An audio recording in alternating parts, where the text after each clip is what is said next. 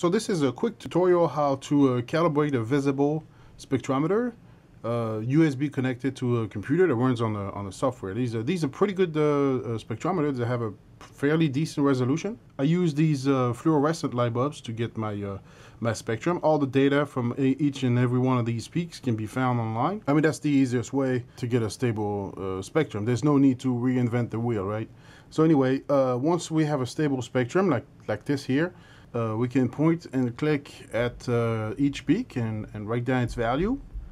And then if we open Excel, we can put in the values in the small table here.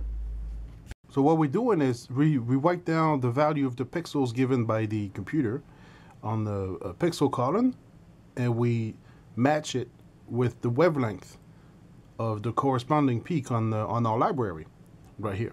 And then we highlight the table, click on the insert on the upper tab, and select scatter or line, whatever you choose, so we can get a graph.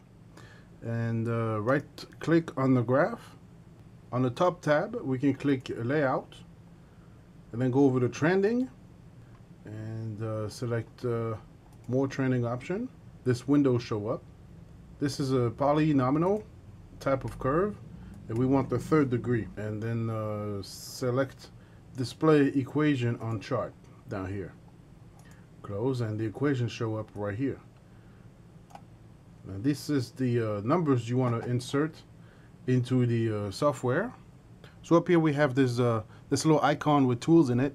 Click on that, and the C3, C2, C1, C0 little window appears. Insert the number from the equation in that. X cube is C3, X squared is C2, and so on.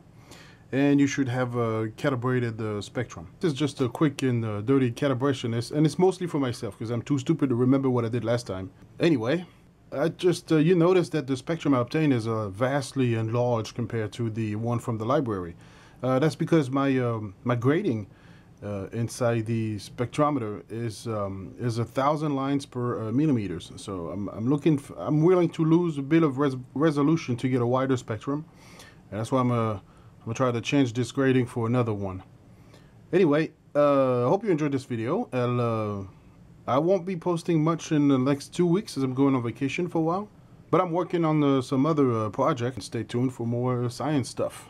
Thanks for watching. Don't forget to subscribe, and I will see you on the next one.